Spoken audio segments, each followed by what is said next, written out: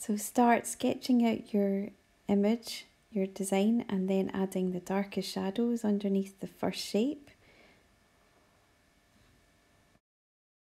The main thing now is to add colour, and to do that you go back and forth with the black and one other colour with different gradients of that colour.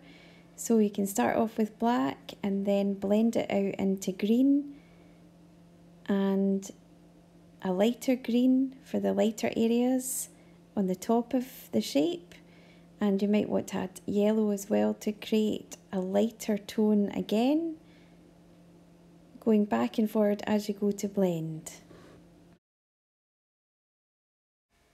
So this is the same technique we used with just the tonal drawing. You're going from dark to light using line.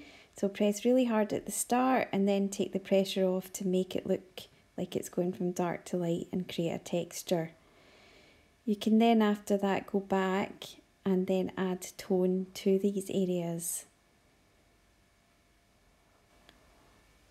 Now I've started adding line as well on top with a pen, just to accentuate the overall form and the shapes. You could add more detail, go over things again just to make them stand out more.